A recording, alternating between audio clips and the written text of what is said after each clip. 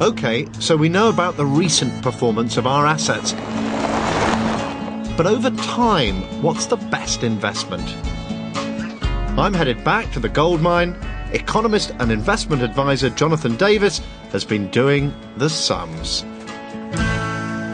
Right, so you laid out a picnic for me here, haven't you, Jonathan? So we've got everything. We've got shares, wine, gold and property. So over time, which is the best investment?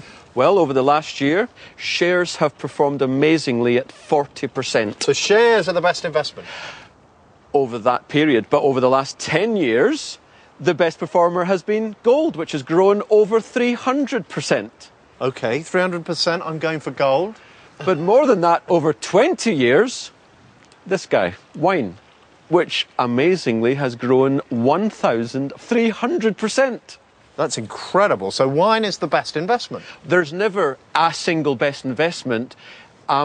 Everything has its time, and it's all about buying low and selling high. It's about when you buy. It's when you buy, it's not what you buy necessarily. Thanks a lot, Jonathan.